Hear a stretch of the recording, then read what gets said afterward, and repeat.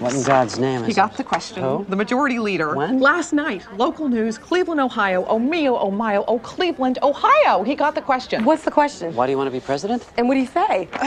The reason I would run were I to run is I have a great belief in this country as a country and in this people as a people that go into making this country a nation with the greatest natural resources and population of people, educated people. Chk Chk Boom. I'll spread it around. I'm too sexy for my shoes, too sexy for the blues, too sexy.